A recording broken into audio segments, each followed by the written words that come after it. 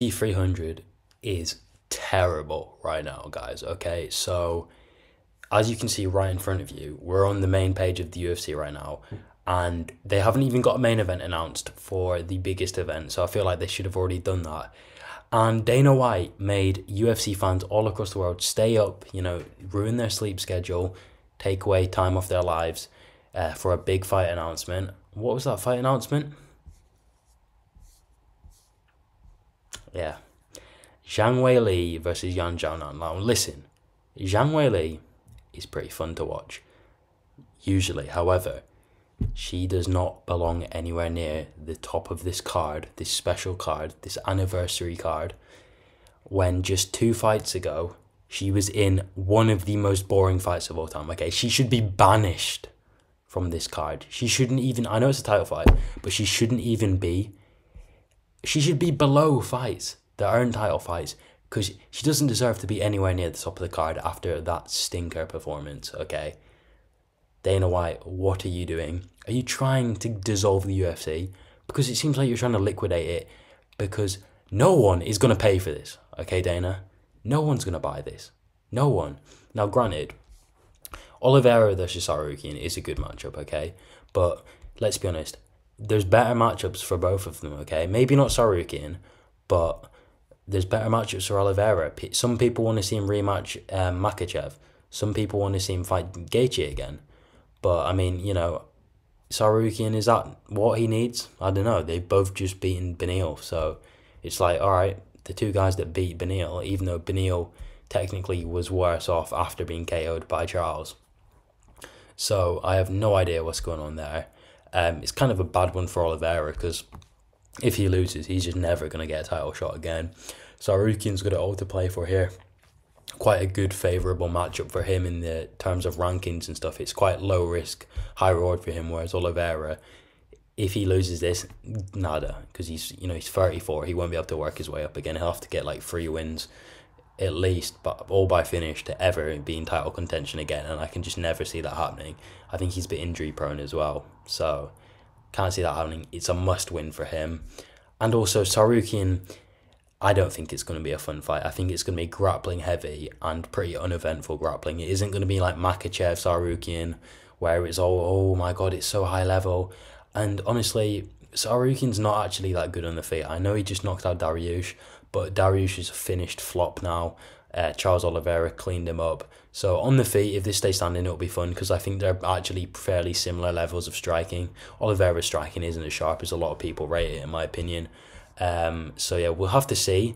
But when it's UFC 300, and I'm going to get to the rest of the rankings, so don't worry in the matchups, you need something big, okay? There's only one of these every so-and-so years, UFC 200 was like 6 years ago, wasn't it? It was a long time ago. Anyway, it was a long time ago. It was a really big event, okay? I'm pretty sure Brock Lesnar returned on it. I haven't looked at the exact card. I can't really remember it. But it was a big card. I can't remember if it was a good card, because, good matchup, like, exciting matchup doesn't actually mean an exciting fight. But you want that star, okay? And we don't have it. I know Oliveira is kind of a big star. It's not a title fight, though. Armin's not the biggest draw. Most fans know who he is, but he's not a huge draw, is he? He's not extremely entertaining to watch. And we want a star. So ideally, you'd get Conor McGregor, but the UFC, apparently, he says they didn't want him on this card. So it just makes you wonder why. I have no idea. I can't tell you, because to me, this was the perfect card for McGregor. Seemed like he could have actually made it as well. Recovered. He's skinnier now, and he could have had camp. So I don't really know what was going on there, but he would have had camp over Christmas, so he probably wouldn't have wanted that. However, there's other stars, okay? You have Tom Aspinall. He's a really big draw now. He's the interim champ. You have Alex Pereira. That's a matchup you can make. You could say, listen, Alex, why don't you try and set a record, go up a weight class again, and try and win the heavyweight belt? We'll pay you loads of money because you're headlining the biggest event. You'll get pay-per-view points and everything. And if you lose, it doesn't matter, because you've still got your light heavyweight belt to defend. So it's very low risk for you. All you're doing is setting yourself a chance to break a record and become a triple champ. Meanwhile, to Tom Aspinall, it's good for him. He'd want that fight. right, listen, you've got a guy that can't grapple, so you can probably just take him down in the first round and submit him. If not, you've still got a pretty good chance on the feet because you're going to be bigger than him. He'd be like, yeah, absolutely. I want to fight Alex Pereira for a lot of money. But that's not going to happen. Stipe will never fight anyone who isn't Jones because he's washed and terrible and doesn't deserve to be in the UFC anymore. And Jones is injured, and he won't even fight Tom if he wasn't injured. Trust me, that fight's never happening. He's going to duck him for eternity. So, it leaves you with a lot of stars not available because Dana, the genius, booked all his stars for 298, 297 and 299. So, nice on there, Dana. Did you not really think about the biggest event of the entire year, mate?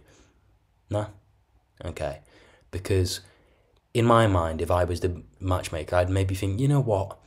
Maybe I shouldn't book all my stars the pay-per-view before, or the last few pay-per-views before, the biggest event of the year, because it's not a very good idea, Dana, is it? And if you look at 299, we should swap the events. We should just say, listen, guys, reschedule. You're on the April card, the 300, and everyone on 300, you're fighting a month early or 2 weeks early or whatever. Because honestly, that card is so much better. So much better. Really legit card, 299. It should have been 300.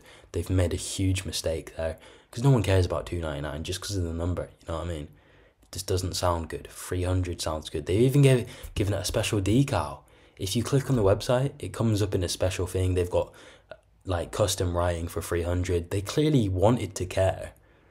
Marketing's doing their job. Dana White and the matchmakers are not doing theirs. They're letting it down. And this is when the UFC makes stupid moves. Now, you're probably wondering, why has Dana done that? Well, to be honest, the only reason I can come to is I'm pretty sure Ngannou's fighting the week of 299. So, once again, petty Dana, who can't accept a loss, is trying to ruin Francis Ngannou's moment by trying to sell a card on the same week as him. But to be honest, it's not going to work, okay? Because people are still going to watch Ngannou fight, no matter what, okay? You could put out a crazy card, and it's just people are going to watch Ngannou. He has to accept that. In fact, real fans are going to watch both, okay? So it doesn't really matter. He's not losing many fans. You don't really hear someone go, oh, I watched the boxing today, so I'm not going to watch the UFC. Like, it doesn't really make sense. So that's my opinion on that. And he had opportunities to make hype matchups, and he didn't push it hard enough.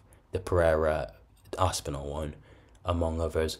So now it looks like we're stuck with Bilal versus Leon, which is not 300 worthy, okay?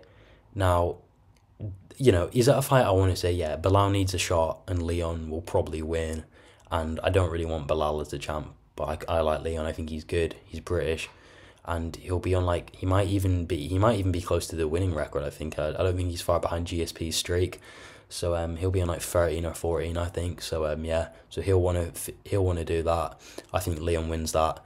So yeah, that seems like the event we're gonna get. And honestly, just imagine in your eyes seeing Muhammad Edwards as the main event. No one wants to see that. I'm sorry, guys. That's got co-main event written all over it. Okay, because I guarantee you it won't be a fun fight.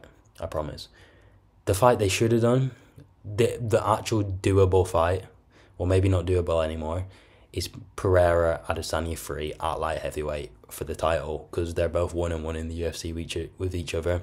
It was the fight to make. I think Adesanya's injured now, but who knows, if he was on a different course time-wise, he may have not got injured, because he would have been in camp earlier and blah, blah, blah, blah. If the UFC had told him, they should have done that. Huge matchup, 3. It would have been the trilogy, so it all works out. Could have marketed that really well.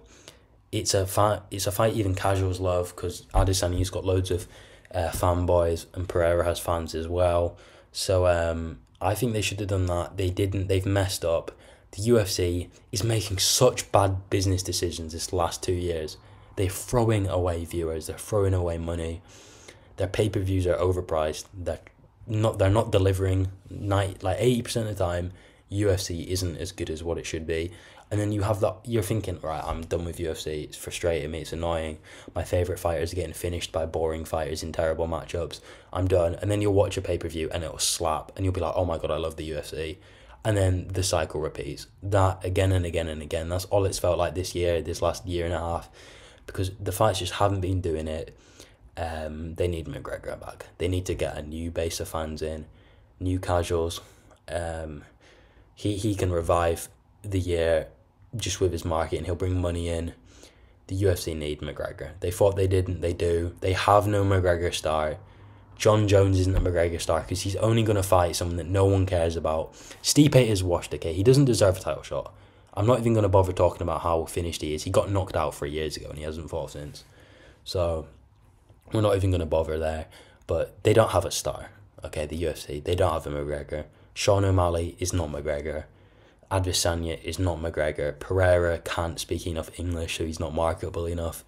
Aspinall, I mean, you know, he has potential, but he isn't there yet because he can't beat John Jones. If Aspinall beat John Jones, he would be the new star because he's the guy that beat John Jones, and he doesn't have a bad track record of all the things that John Jones has done over the years that are wrong. And he's a likable guy. I think 85% of people would agree. I think he is anyway. And that would have been their new star. But they're not making that matchup. Like, let me just run something through UFC. John Jones is 37 or 36, okay? I think he's 37 in a few months.